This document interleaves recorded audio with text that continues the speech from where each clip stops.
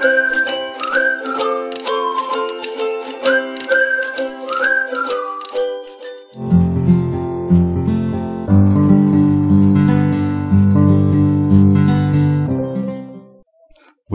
to our class, yes, and welcome to VNO Tech. In this channel, this is where we learn writing skills. So just before we begin, please, if you are new to our channel, don't forget to subscribe and feel welcome. This is like a second home of all writers. For those who are always there with us, please maintain it, and thank you all. And for today, we are going to discuss some of the academic writing styles, which majorly there are three main: MLA, APH, and Chicago.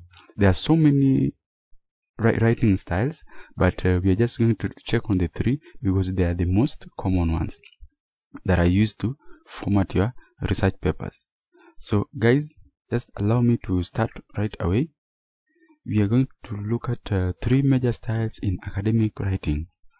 So number one, we have Modern Language Association, the MLA. We have got American Psychological Association, APA, and we are going to check on the 7th edition. That is very latest. Then we'll summarize it by looking at Chicago. So just to go into Modern Language Association, so the first thing that you must know when you're writing your paper into an MLA format, when you're formatting your research paper, the first thing that you must know is that you make sure your fonts are clearly and visible by using Times New Roman with the 12 pts. So make sure your computer is set, and on that we'll have our next video where we'll be showing practicals on how to do that on a document. Okay, so don't miss it, stay tuned and learn more. Number two, we're going to look at it must use application of capitalization for headings, the upper and the lower casing. So hope all of you are well conversant with the upper and lower casing, and if not, you are missing a lot. Please do check on our videos. We have got a video that is explaining on that. Then we have when you are formatting your document or your research paper to MLA, it must have an indent in every new paragraph for a half an inch. So you must indent your new paragraphs to half an inch. Then page margins must be set to 1 inch. Double spacing your lines. You must double space your lines. Then center your subheadings. Okay, you have to center your subheadings in the body part. Then a page header. In MLA, we have got a page header that appears at the top of each page with the page numbers and the surname of the author. Okay, yes, of course the author here is the person that is assigned. If you are a student, it is you. If you are someone who is employed to write, then you don't write your name. The student will indicate his name. So I just want us to look at the first page in MLA, Modern Language Association. What do we include in the first page? So in the first page of MLA paper is always the heading that contains the owner's credentials. So the first page must contain your details. That is, they are aligned to the left side of your paper. You can see here on the left side of your paper. Don't make them at the center, not at the right, but on the left side. That is in MLA. The first page is your details here. Okay, remember the page number and the surname. Then just quickly on that, let me now check on the writing styles. Number two, we have got American Psychological Association called the APA, and we are looking at the 7th edition. So in APA, they have updated that the APA have the following guidelines to follow. You must follow these guidelines. Of course, some are the same with the MLA, but there is a slight difference. Yeah, so number one thing in APA, standard font of Times New Roman or Arial with 12 pt. So in APA you can use either Times New Roman or Arial, okay, but unlike in MLA we're only using Times New Roman. Then contains a running header on every page when you are submitting for publication. So APA has a running header, but when you are submitting for an application, for students it doesn't apply unless stated otherwise, okay. Yes, and all paragraphs are indented to ½ an inch. Then double space your lines all through. Then the page margin have to be set to 1 inch, okay. Don't worry, today we're just looking at the theory part.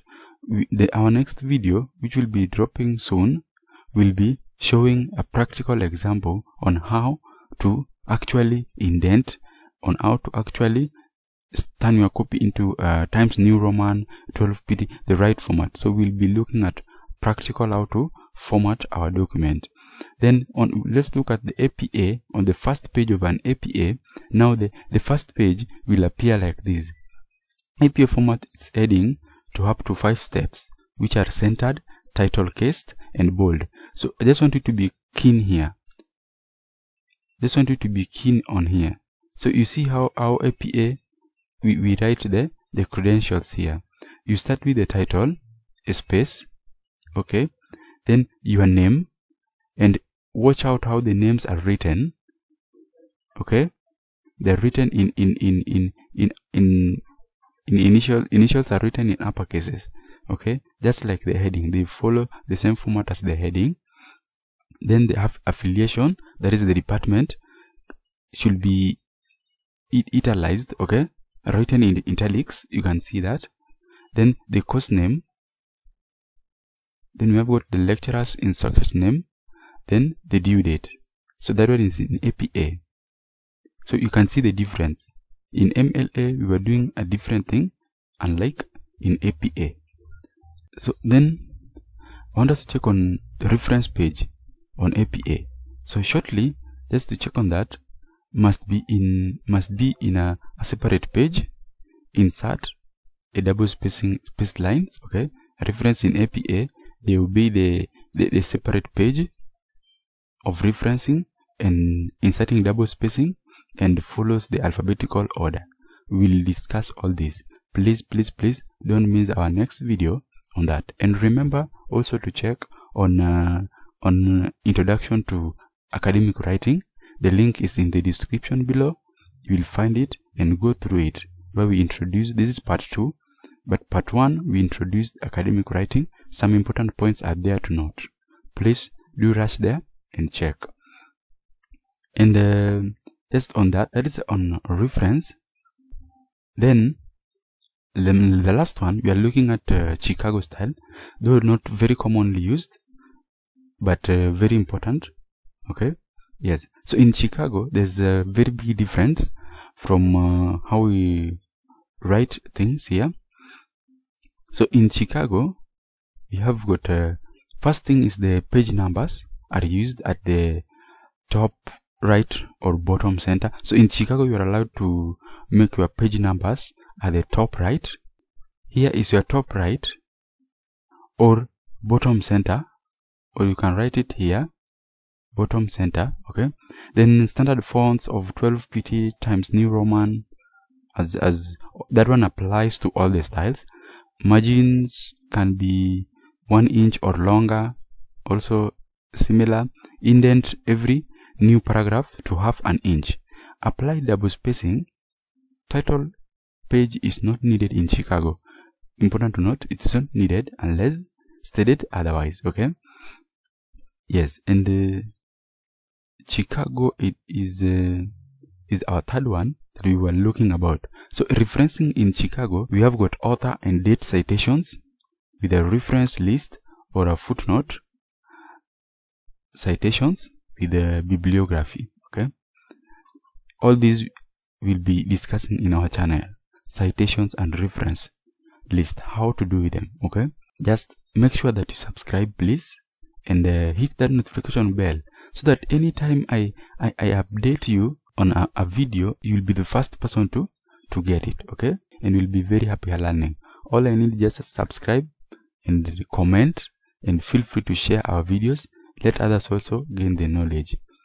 So it is advisable to choose only a style, and the referencing appears at the end of the paper, okay? So we'll discuss that. That is concerning on Chicago. And guys, I just want to say that that was it, and thank you all guys for attending this. Please remember to subscribe. Don't forget to subscribe to our channel. See you in our next video.